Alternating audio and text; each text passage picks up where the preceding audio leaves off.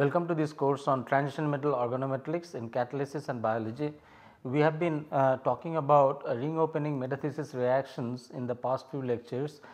In this context, we have spoken about two types of ring opening metathesis reaction. One is ring opening cross metathesis, and then the other one that we have partially covered or we just mentioned is ring opening metathesis polymerization.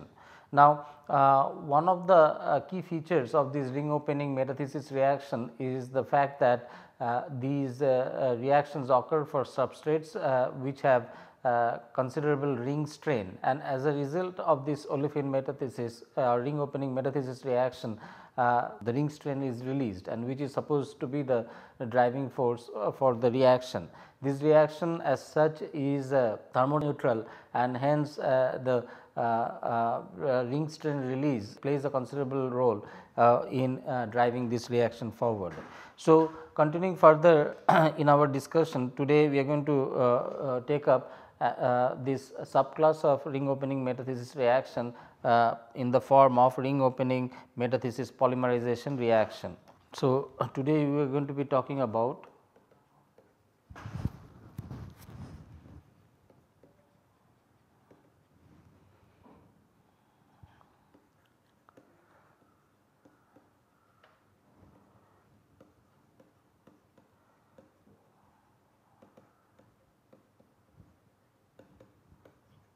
or ROMP. Now, usually this ROMP is observed for cyclic alkanes, and this is because of the fact that these possess considerable ring strain. So, release of ring strain is sort of provides the driving force for the reaction. Observed for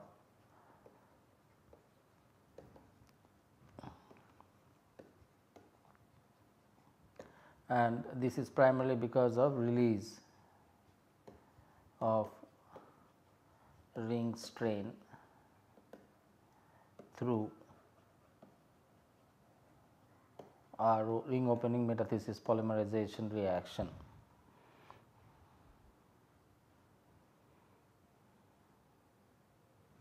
And this reaction is of considerable interest because of the fact that this has been used in industrial scale to produce polynorbornene.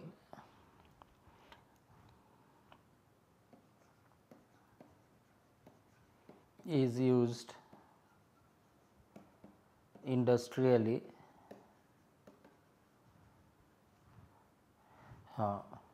the first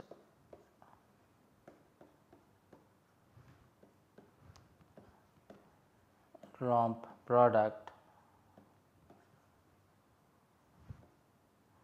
is polynorbornene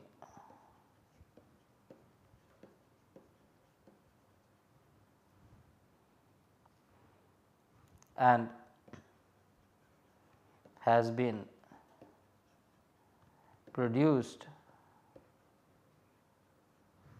for about more than 40 years, since 1976, and has the trade name of Norsorex, for which is an elastomer for special applications.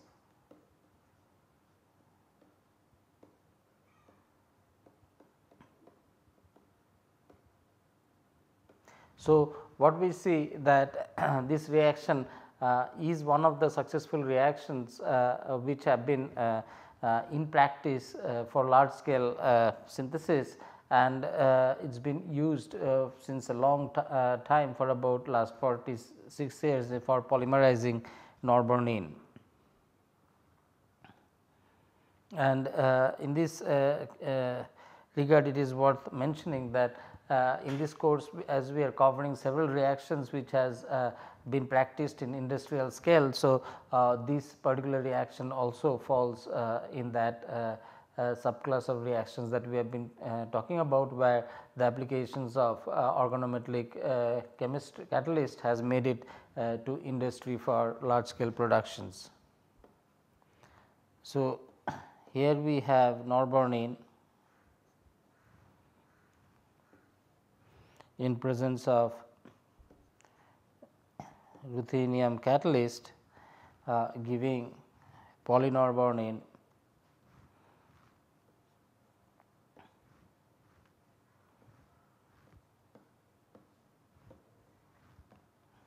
and in this case I think that is worth mentioning that the product is exclusively a trans product which is formed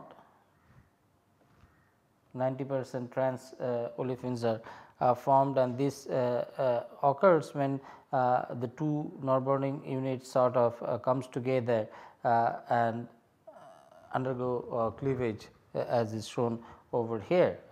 So, this is interesting applications for producing polynorbornene which also proceeds via ROMP.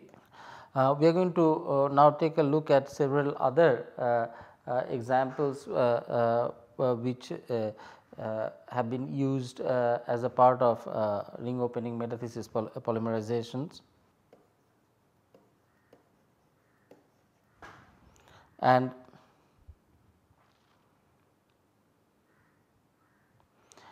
one of the popular substrate for this is norbornene.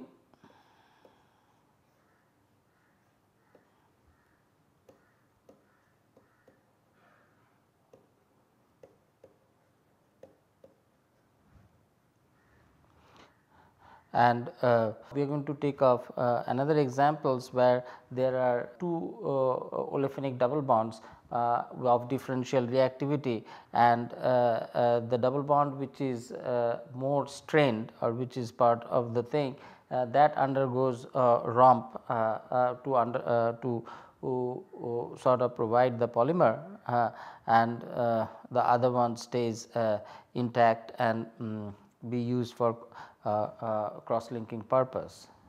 So, point to note as that CC double bond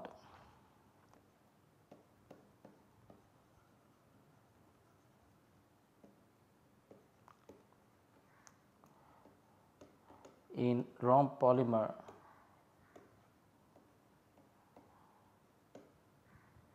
can be used for cross linking.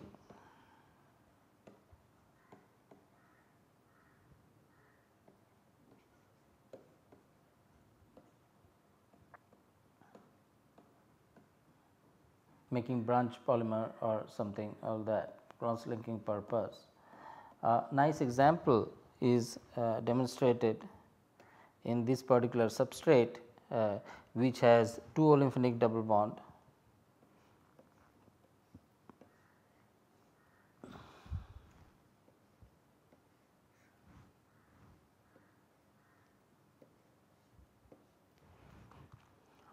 And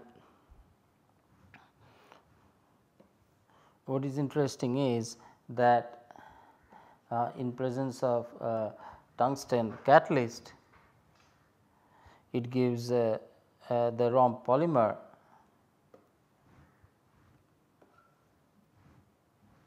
as is shown over here.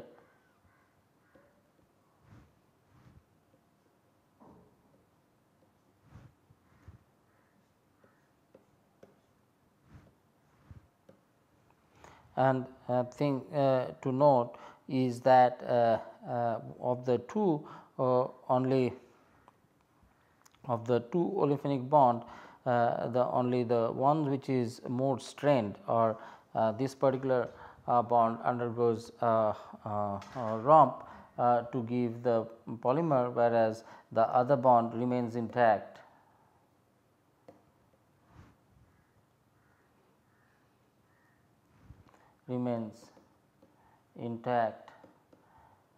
Due to differential reactivity.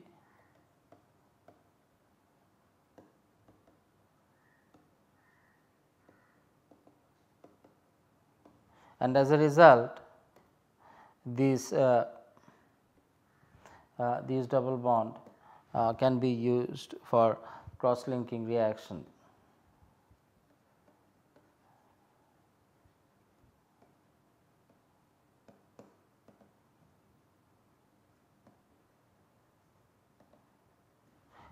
What is interesting about this example is that even though there are two olefinic bonds, the one which is highly constrained undergoes ring opening metathesis polymerization to give the product, whereas the other bond remains intact and that can be used for cross linking applications.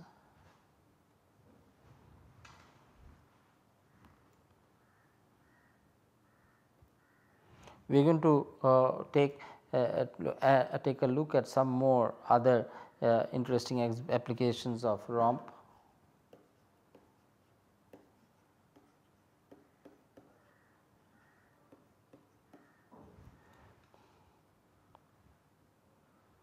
And in this case the substrate is cyclooctane, for which the CC bond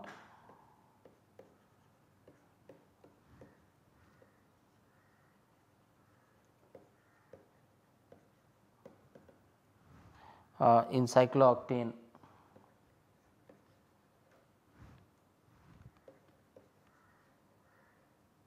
undergoes ROMP as shown below.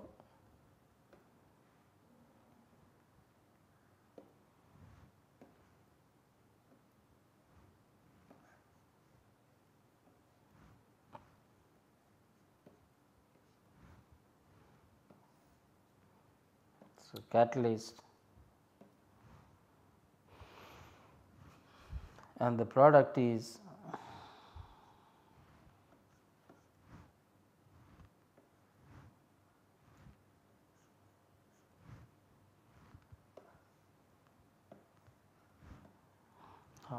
and as observed in the earlier case, in this present case also about 60 to 80% trans products are obtained.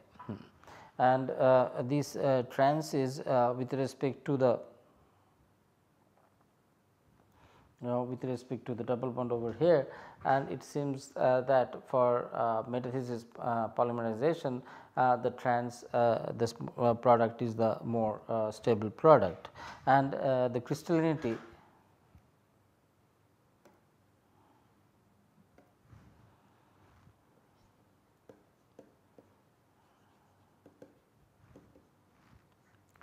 of the compound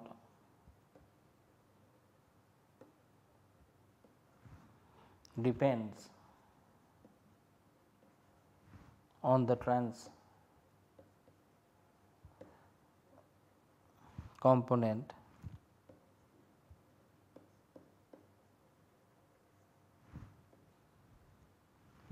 and with increasing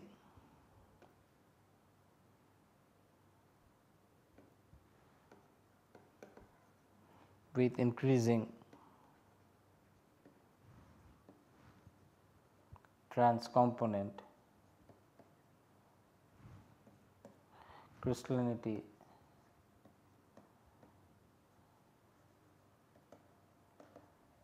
increases.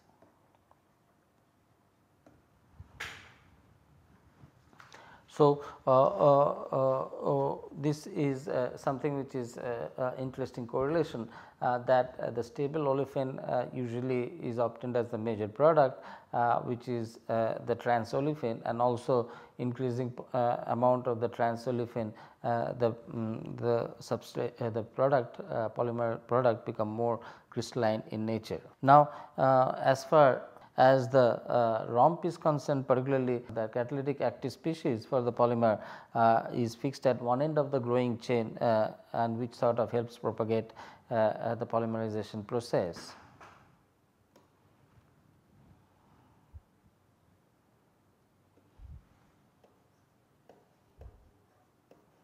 ROMP mechanism. One special particular attribute about the ROMP process is that the catalytically active species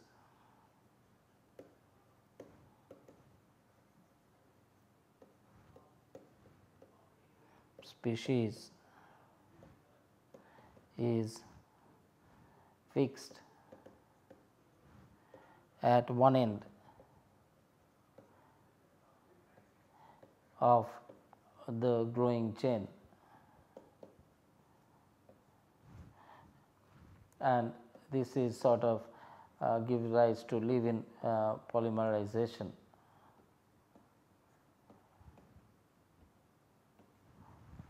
So, what that implies is shown by the cartoon drawn over below. So, if this is a polymer, then the catalytic active species sort of is fixed at one end, and when another monomer comes, let us say for example, this is a monomer that gets inserted into the polymer, and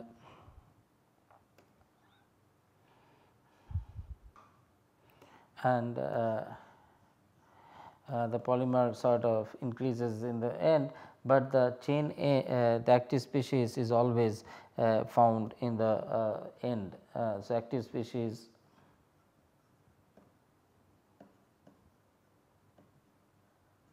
remains at chain end all the time.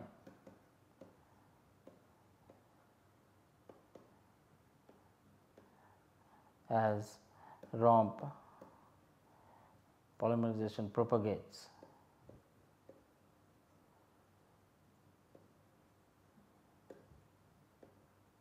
So, that is interesting attribute which sort of helps in different kind of applications for ROMP. So, for example, if all the monomer of one type get consumed, then the chain end is still active and it can do polymerization with a different kind of monomer, and as a result one can get block polymerization or polymers of two different types joined together as is shown over here.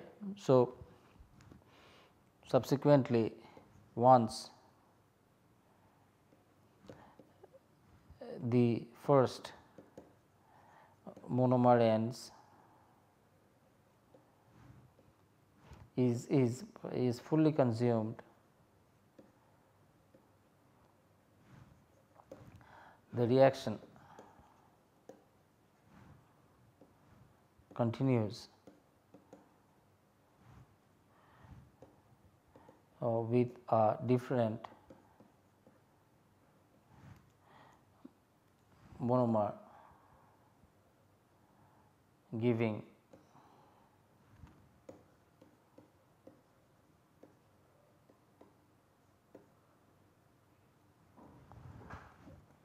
and this is sort of illustrated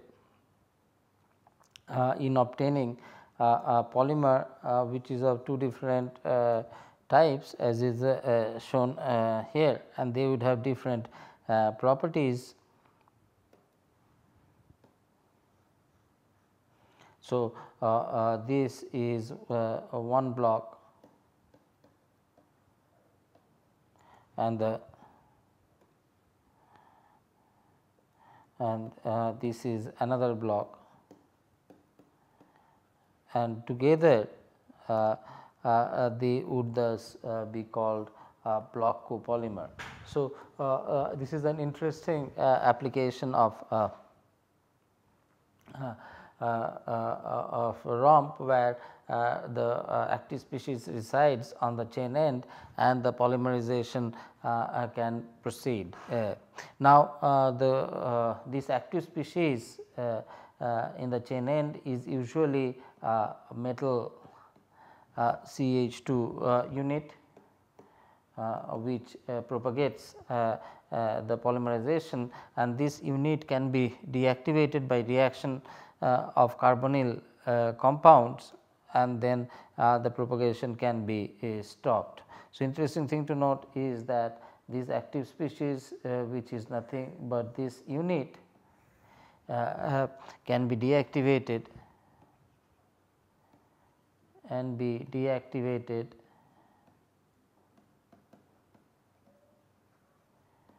by reaction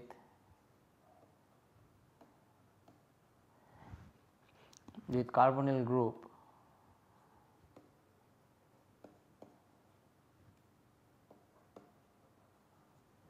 through Wittig reaction, the famous Wittig reaction.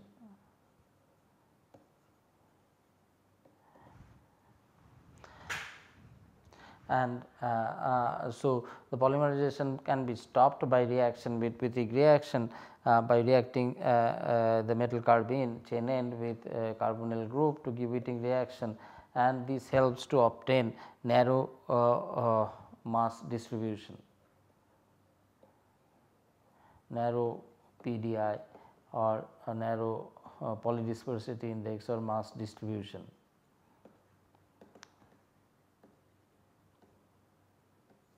So, this is a nice example whereby the propagation of a active chain end is stopped by reacting with carbonyl compound to give this carbonyl compound to give the deactivated chain without the active species through Wittig reaction, and this was successfully demonstrated by Schrock in 1990. So, with this we sort of come to the end of the discussion talking about various types of ring opening metathesis examples, and we have so far discussed in the last few lectures several examples on of ring opening across metathesis as well as ring opening metathesis polymerization, and now we move on to another kind of olefin metathesis reaction, which is just the opposite of ring opening metathesis reaction, and they are popularly called as ring closing metathesis or RCM.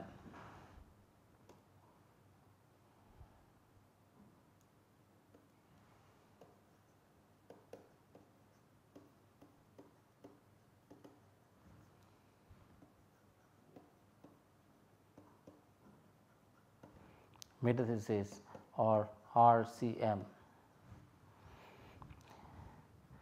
Now, ring closing metathesis is kind of more common than cross metathesis, and there are several examples. So, it is a reaction which is sort of more commonly observed. RCM is more common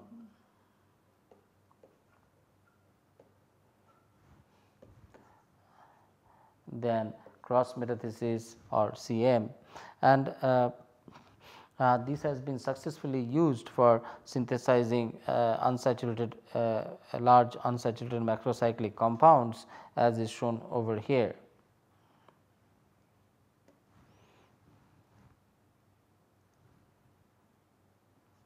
An early example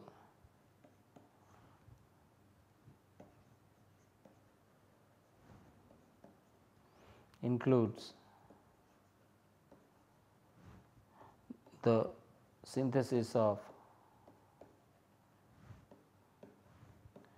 unsaturated macrocycle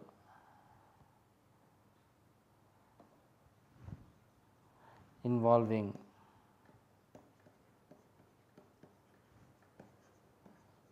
RCM, and this is given by the equation as is shown here.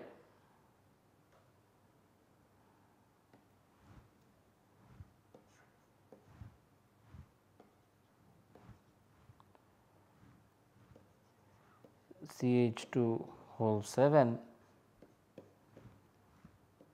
is the ester CH2 whole 7 R in presence of tungsten hexachloride and Cp2 titanium dimethyl, giving this cyclic ester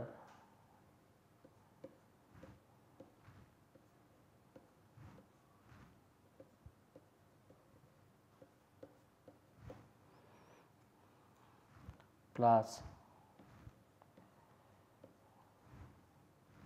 the trans olefin in 18% yield, and this was reported by Suji in 1980.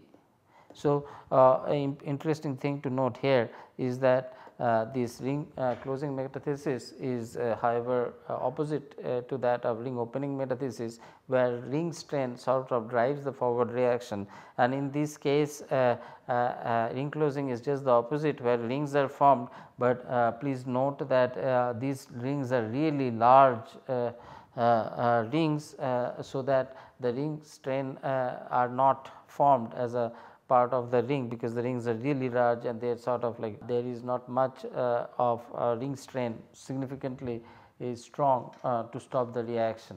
And also this probably is driven by the entropy, because from one molecule one gets two molecules. So, there is an entropy factor which sort of guides the formation of RCM products. So, with this we come to the end of today's discussion, where we have started with ring opening metathesis polymerization.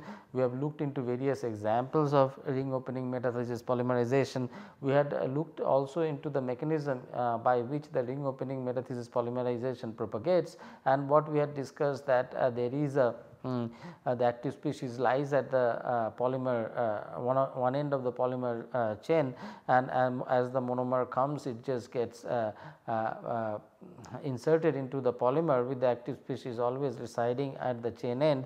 And this happens in a living fashion. When one polymer one monomer gets consumed, a second monomer can also be inserted in the chain end through the growing polymer chain, and this results in a new type of polymer called block copolymer, which has two different polymers attached to a single polymer chain.